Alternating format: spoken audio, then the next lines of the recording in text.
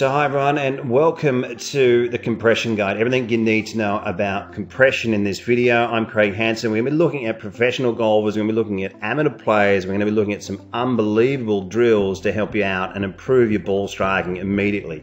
Working with facts, working with evidence-based instruction. The closer you get to these positions, the better you're going to hit it. Moving through the wall, having your lateral shift, getting the shaft lean that you need. Top players are very, very similar in and around impact, and by understanding exactly where these positions are, thanks to people like Dr. Robert Neal, who's analysed 550 PGA professionals, there's 13 degrees of shaft lean with Schäufele. Look at the right leg where it's moved to. We can get in there. This is what we're showing on World Class Golf Instruction, the averages of movement. And they're not all swinging different. That's, they're all swinging just about the same, as we can see from these positions here. Now, what you're looking at really doing is when you draw a line up, this is the wall, all right? Now, you'll get an idea here of half of the lead leg moving through the wall and getting into impact. The club players are having real issues with this. And let's have a peek here. We're seeing a lot of the time it's set up. It's also a lot of the time no movement, just being too far away from the wall. And, practicing hard, and giving their all, but just coming down to impact with little to no shaft lean, no movement through the wall, and from there you can practice as much as you want. You're just not going to get there. The right leg's often stationary. And so guys, by looking at this blueprint of getting ourselves in the right position, it just makes it so much easier. Let's have a look at some of the things that we can do. Obviously we show you a lot of this on World Class Golf Instruction, but let's have a look at some of the things that we can do to improve our ball striking immediately. If you are new to my channel, consider subscribing. We're reaching a lot of people out there, and we're working really with evidence-based instruction rather than the magic wand. We're looking at really helping people with great information. So guys, let's get stuck into this video, and I'm going to show you how you can improve your ball striking immediately. So guys, when you're looking at getting lateral movement, there's different ways you can do it. As you can see, we're just pulling here with the band, one of my students, forwards, just to create the feeling of getting, half to 3/4 that left leg through the wall and preventing any lateral movement on the way back as well. Once we can start to imitate some of the moves in the practice swings, we can start to apply it when we're practicing. So it's very interesting that, imitating what the great players are doing, they get closer and closer to these positions. So guys, for immediate improvement, the fastest way to improve your iron play. Simple, clear, easy to understand. Let's get straight into it. Compression on the right, flipped on the left, or flipped at impact. Now I've drawn a line up from the side of the lead leg here, and you can see the differences, right? The compression, the player is up against the wall. This is just someone that came to me for a lesson, and I was able to improve his ball striking just pretty much immediately.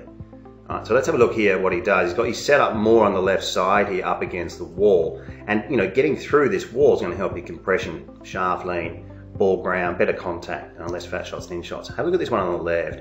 Can you see the difference there? Right, and that's not complicated stuff, right?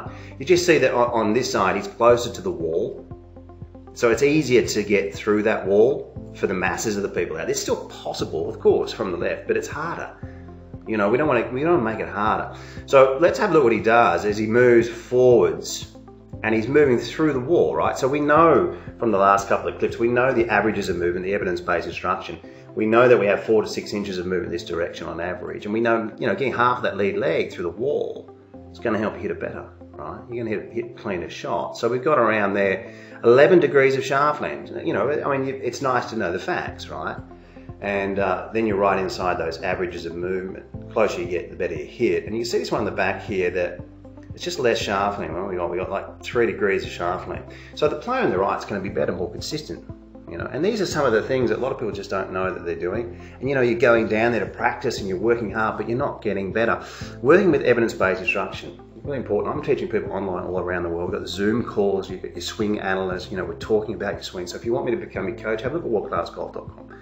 And guys, working with a plan and a purpose moving forwards. All right, let's get further along into the series and have a look at some great exercises and drills for you guys to get better ball ground contact and much more consistency.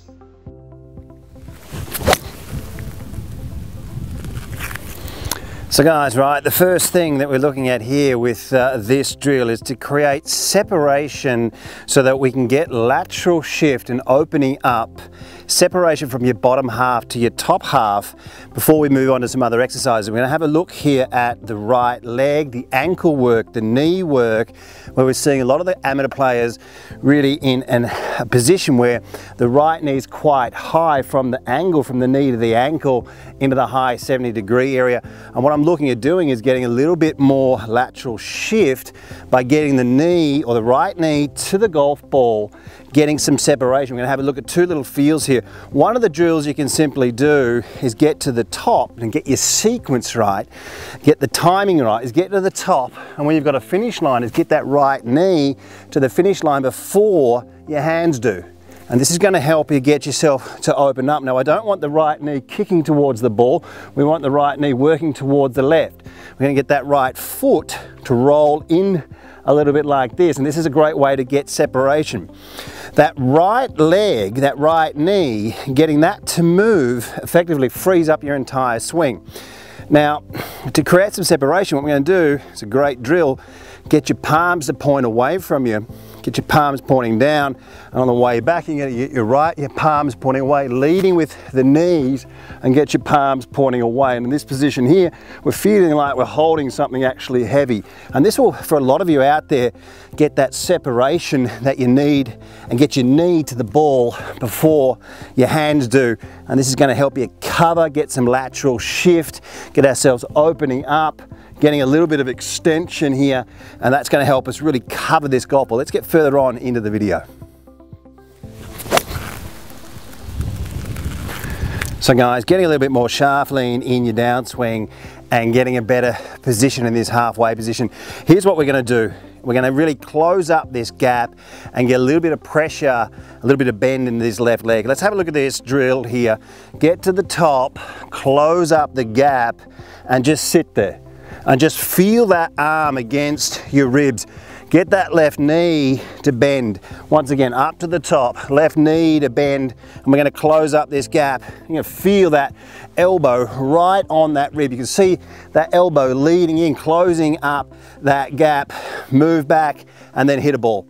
And create that sensation moving from, you know, the practice drill straight in to the golf ball. It's such an important area here for a lot of people to really understand.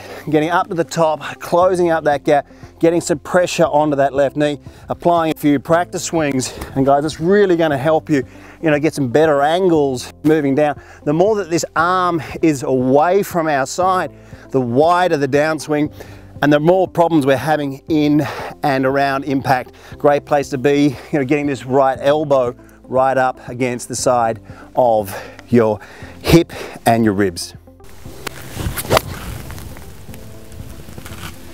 So guys, right, rolling onto the outside of your lead foot. This is really a great exercise. If you can get yourself to move through the golf ball, oh, hit that one good, and really rolling, just trying to exaggerate, I'm trying to roll onto the outside of that lead foot. What it does is it guarantees that you've got a little bit more lateral shift. It's a great exercise, great place to be when you're hitting golf balls and you're trying to get yourself across and you're rolling on to the outside of this lead foot.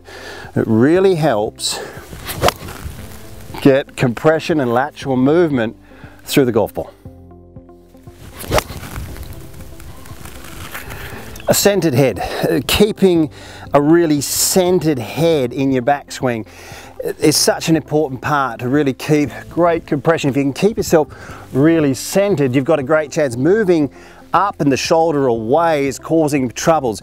Really want to get this right side extending, left side moving down, and keeping a centered head.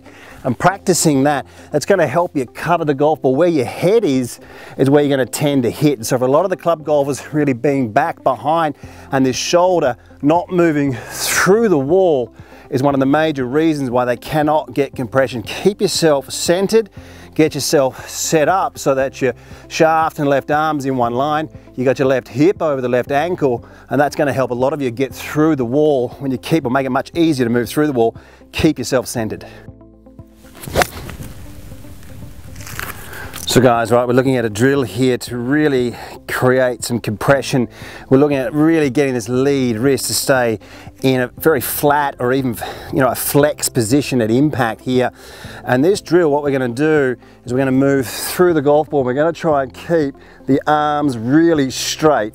Now, for advanced players, what we can do with this shot is we can keep the heel of the club a little bit up. You keep some connection in here. For club players, I'd be looking at really getting that club face to turn and roll over so that you've got the sole of the club there pointed up towards 12 o'clock. But what we're trying to do is really keep these hands. It's really like an extended punch shot here, and it will help a lot of you get a sensation of what's happening as long as you keep sort of letting the club release. So moving through the ball, I'll just hit one more here and we'll get it right in to the position here where we can see this extension here. You can sort of see them. It's trying to get into this position. It's really extremely difficult to do. World Class Golf Instruction has over 700 detailed videos for every golfer. Practice programs and evidence-based material is applied to helping you to become your own coach and play your best golf. Join us in the chat room and join the community of World Class Golf Instruction. But if you can create more of a line here with the left arm and the shaft, get yourself set up with the hands forwards, and then you can get a feeling of really creating that compression. I really got some compression on that one. It's an exaggeration drill. We've seen that used a lot by Mac O'Grady, moving through the golf ball. For advanced players, as I said, keeping the heel up a little bit, you might get a touch of fade on it, and what a lot of advanced players like. But for the club player, letting it release, but getting that left arm and club in one line here with some release will give you a feeling of a really, really solid impact position to improve your compression. So guys, right, getting shaft lean, we need a square club face. So if you're slicing the ball, you're not going to get any shaft lean. So when we close the club face here and I lean the shaft forwards, the club face goes to square. What we're really seeing more often is stronger and stronger grips out on tour, moving into a 3-knuckle grip. But for you guys, if you can get club face control, it's going to help you. If you've got an open face, to square it up, you've got to flip it. So somewhere along the line, you're going to be flipping it back to square it subconsciously. So strengthen up your grip. One of the things you can look at to add to compression is really getting club face control. So that club face is pointed more at 1 o'clock. Your right hand is pointed away from you towards the camera, and that's going to get that lead wrist a little bit more into flexion, and hopefully then that's going to help you and bring this club down in a position where it can come in behind the hands and be slightly on this side of 12 o'clock. If we want to really get this logo pointed downwards and also here, and as you can see, it's an easier way to get compression. If I'm opening up the face with a bit of a weak grip, or if I'm coming down and I'm open, you can just see it's not going to be compressed as well, is it? I'm going to have to flip that. So club face awareness, these are some of the things that we're showing you on World Class Golf Instruction, worldclassgolf.com, all in one place. Club face awareness, getting your wrist alignments to work more effectively. All these things, just working on great information to get yourself moving in the right direction with your golf.